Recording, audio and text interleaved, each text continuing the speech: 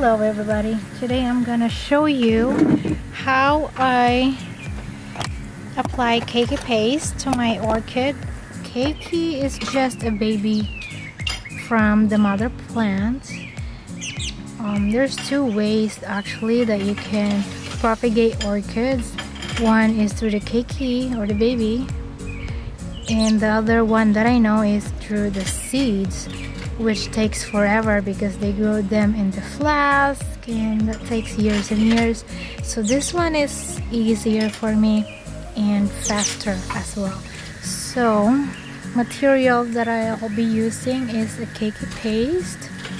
I got this from since last year, so this is keiki Power Pro, that's what it's called. I got this from Amazon. I believe it's like $10, $11, something like that. So, and this is what it looks like. You can see right there. It's like a paste. It's very greasy actually. And we just need a stick to like an applicator. You can use whatever. I prefer to use this. So when is the right time or the best time to apply keiki paste to an orchid? So actually, if you can see right here, excuse my my dirty hands, I just mix my orchid mix with charcoal and all that, so that's why it's dirty right now. Anyway, if you can see the node right here, it's green. That means that's the right time to do it. And the flowers are blooming, because when you wait until, that's just based on my experience, if you wait until the flower done blooming, this will dry out too and doesn't develop into a keiki. So what I do, I'm going to peel. You see this covering? So I'm going to peel that. I'm just gonna use my nail because they are very delicate and I don't want to. You can use a knife, but I don't want to.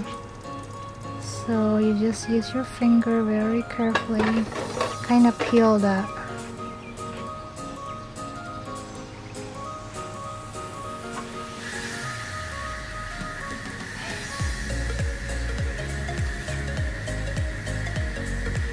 Okay, now so that's exposed now, right there. And now I'm going to apply keiki powder, keiki paste.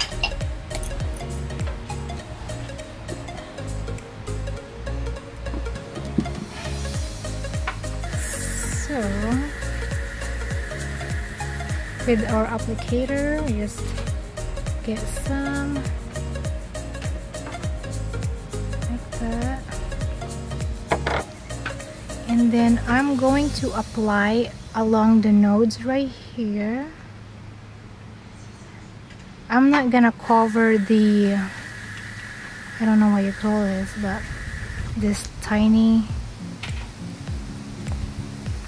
just along the node. Do not cover the whole thing, just below it, like that. In weeks from now, it will start forming keiki. So, if you can see, I applied keiki in all of the nodes here and then the other one down here, because there is a 50-50 chance you might get a keiki or another flower spike. So actually you don't know which one is gonna develop into a keiki. But if you have a lot of nodes that you applied to, you have a lot of chance to get a keiki. So the why I like using a keiki paste or to make keiki.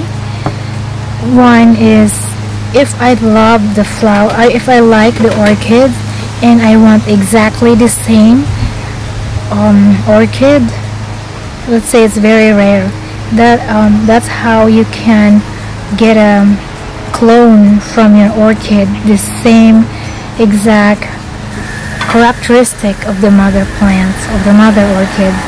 Unlike if you're using seeds, if you're growing orchids from seeds, there's a tendency that